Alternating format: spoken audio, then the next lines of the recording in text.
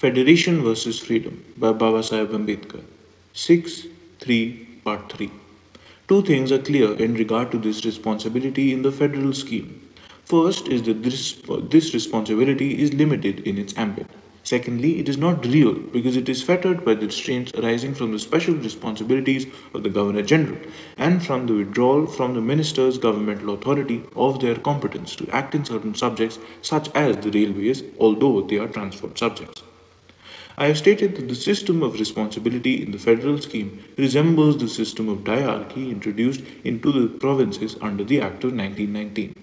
But if the scheme of responsibility in the federation was compared with the system of diarchy introduced into the provinces, it will be found that the former is designed to yield less responsibility than the latter.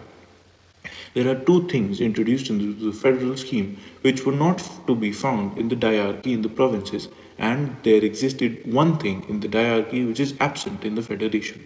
The presence of the two and the absence of one makes this diarchy in the federation worse than the diarchy in the provinces. The end.